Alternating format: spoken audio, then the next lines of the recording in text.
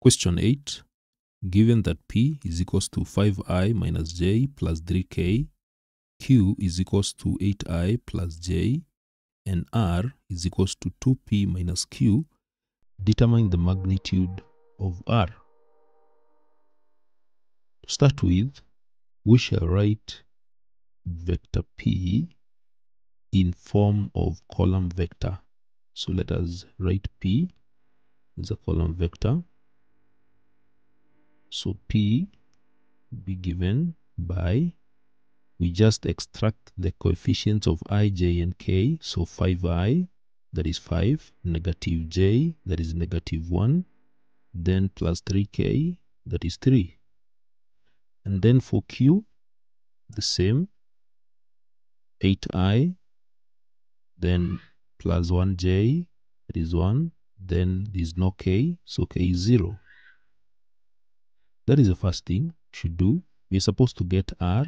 R should be given by 2P. So R will be given by 2P.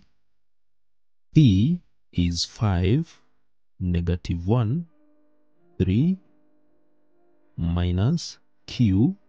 Q is 8, 1, 0. Like that. So this one will give, multiply this by 2. 2 times 5 you get 10. This is a negative 2. Then 2 times 3 you get 6. That then subtract 8, 1, and 0. And you subtract these, 10 subtract 8, you get 2. Negative 2 subtract 1, you get negative 3. 6 subtract 0, is 6. Like that. So therefore, R is given by 2, negative 3, 6. Now we want to get the magnitude. So magnitude of R will be given by, this is how we get the magnitude. We square each of these and get the square root.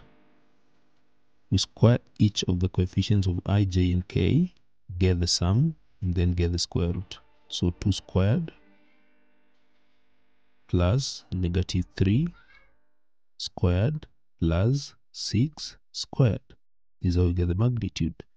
So this will give 4 plus 9 plus 36. And this will give the square root of 49.